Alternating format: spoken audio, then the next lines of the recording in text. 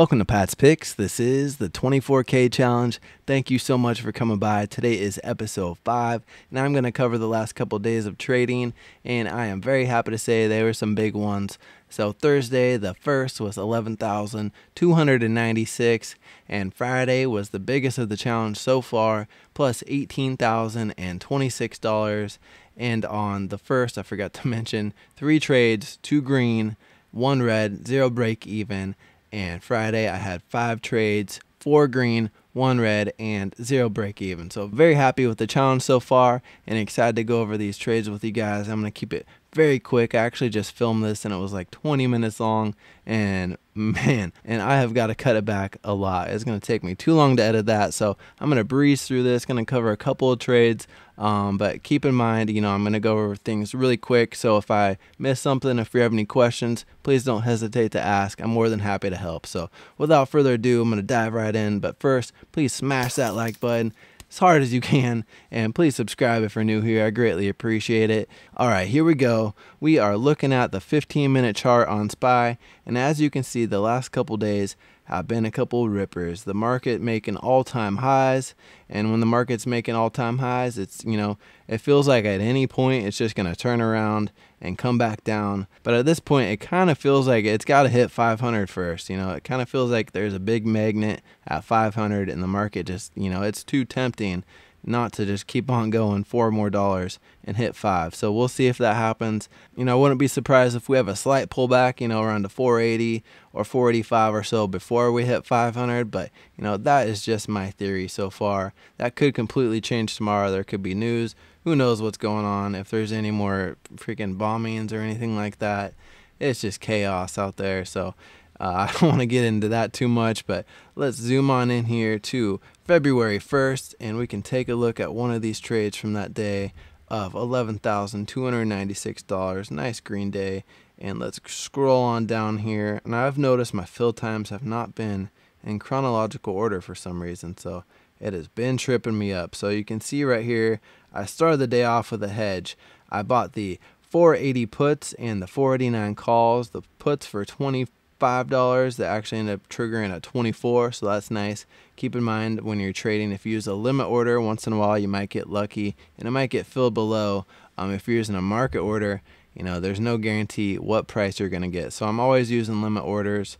I've had many bad experiences and bad fills with market orders, so just be careful. I think I've gotten lucky once or twice with a market order where it actually filled me lower than what I saw, and that was basically a fluke, so never count on that.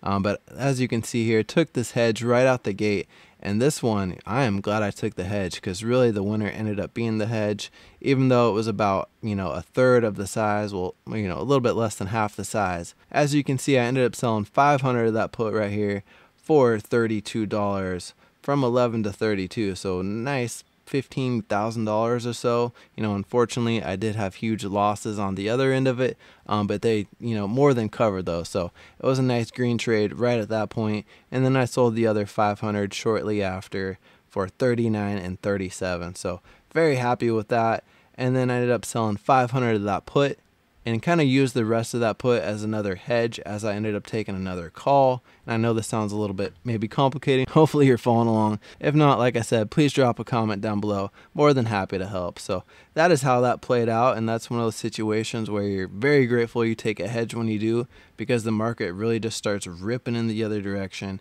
and it's better to be safe than sorry.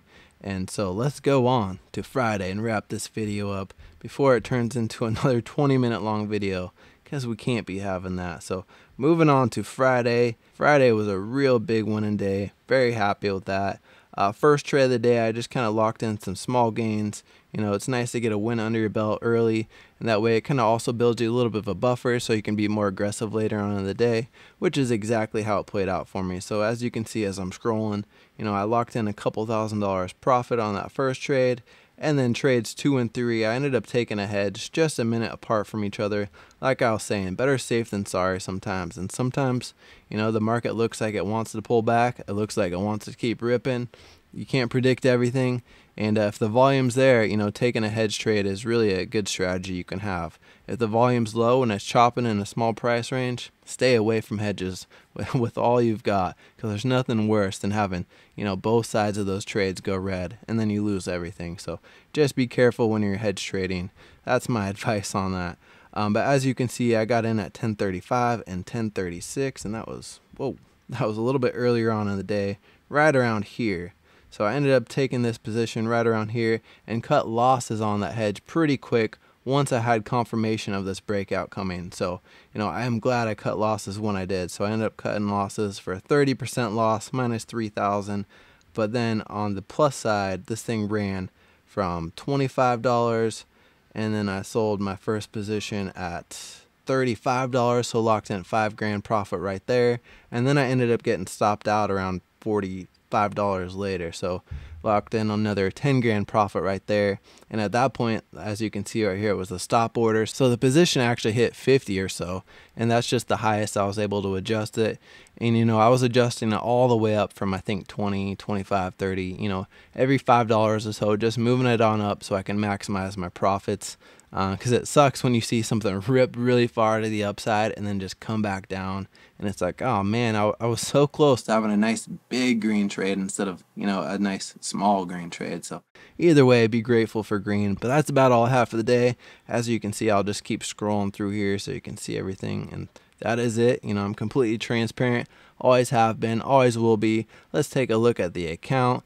And boom, there it is, up 66,914 from the start. The account just hit 90,000 from 24. So very happy with the way things are going so far. 10 days into this challenge, cannot complain. And if you're new here and you want to join the challenge, it's never too late. Start at whatever point you want. This is a paper account. I could reset right now if I want. Definitely not going to. The goal is $1 million. But you could start at 24, 50. You could start at 100,000. Whatever you want to do. The point is to practice and build up those skills and learn to trade with as little emotion as possible, because that's truly one of the hardest parts of trading is those battles you have in your mind. Do I buy? Do I sell? And so many things can run through your head that can interfere with having, a clear thought process. So building those skills and building up those muscles in trading is very important, and this is a great way to do it. So from this, you can trade these exact same contracts in a $24 challenge, and you can grow it from that point. That's why I'm trading these smaller contracts. In case anyone is watching, of course I could trade higher contracts that are in the money, that are less risky, and they could run really far. But the point of this is to trade these same contracts that I would trade in a small account and just scale it. So that's all I have for the day. I hope you guys had a great weekend, and I hope you stay happy and healthy. I'll see you in a couple days.